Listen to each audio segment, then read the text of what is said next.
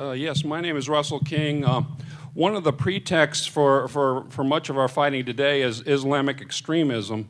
And both Iran and Sudan have Islamist states. And we hear sometimes that Sudan supplies arms to Iran.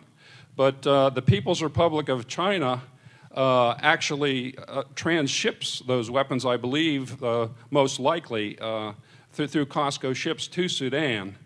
So, Allah doesn't spontaneously create arms out of the desert. So we do have problems with China, and I don't like the idea that we're in RIMPAC relationships with China. And I think as far as land power is concerned, we have dormant threats in Europe, and Russia will increase its power, land power, and may not use it, may just threaten to use it, and also use natural gas and resource leverage over Western Europe. So there's a problem there. And I think as far as counterinsurgency, any strategically important place, important country, we're going to need counterinsurgency capabilities. And I would respectfully disagree with your term wars of conquest in Iraq and Afghanistan, because in every case where there's a hostile country, including Germany and Japan, you could say war of conquest. But that's a derogatory term used against the United States by countries that are not friendly to us. Yeah, let me just say, I'm a realist, and I believe that war is a legitimate instrument of diplomacy, and I didn't mean wars of conquest is a bad thing.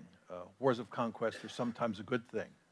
I believe that we did conquer Germany and we did conquer Japan in World War II. I didn't mean that in a pejorative way. My point is that when you conquer countries, you invade them and you topple the regime and you take those countries over, which is what I meant by conquest. The big problem you face is that you invariably end up in an occupation. And occupations in the modern world are remarkably difficult because of nationalism.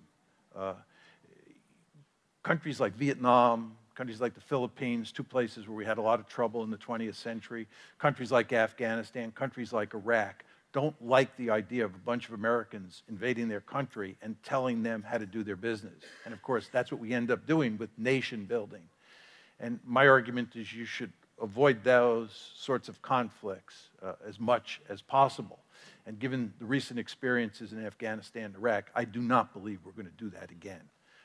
And I think that counterinsurgency is and will remain a dirty word for most people.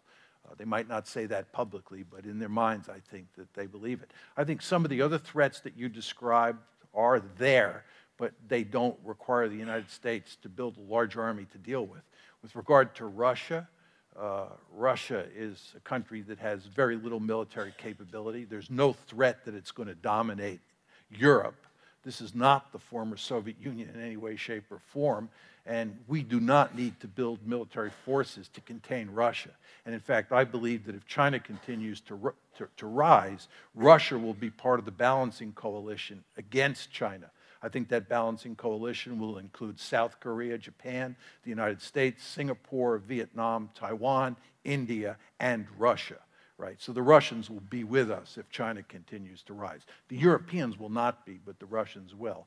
And with regard to Islamist states, in some cases they are threats to us, and we have to deal with them. But we do not need a large land army to deal with those states, and we certainly don't want to invade them and try to do social engineering in them as we did in Afghanistan and Iraq, because I think it'll just end up in disaster.